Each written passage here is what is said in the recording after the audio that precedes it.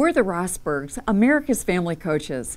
If you're not having regular devotion time in your house, we want to encourage you to start today. Now you need to start with a plan. Maybe sit down with your spouse tonight and make a plan to have this devotion time for 10 to 20 minutes once or twice each week. Start family devotions by reading scripture. Then next, add a devotional story or reading from a family devotional book. Then ask 2 questions based upon 2 readings.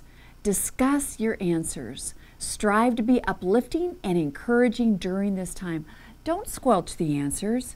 And finally, pray together. Have everyone contribute prayer requests. Review those past prayer requests and update the family on how things are going and how God answered your prayers. And then maybe have one person pray or have everyone take turns until everything you have mentioned has been prayed for.